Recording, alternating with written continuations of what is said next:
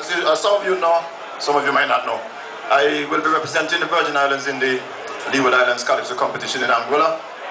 And as such, the festival committee at Anguilla has given me authorization, they've given me a form so that I can solicit funds to send me on this trip. So I have the form and I'll be around. I'm just in white, so I'm easy to find.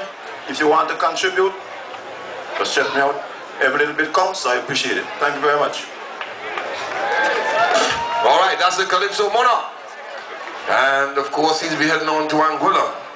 I mean, lots of people are in here. I see our Congress ladies here, Donna Christensen, good to see you. Our Congress ladies. Let's say for our delegate to Congress. Donna Christensen, she's in the house.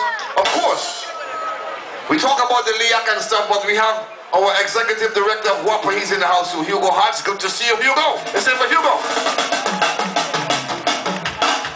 And then we have our police commissioners in the house, Mr. Novel Francis. Good to see you, Mr. Commissioner. All right. So I'm well protected. All right, matey, so don't even try a thing. All right, matey.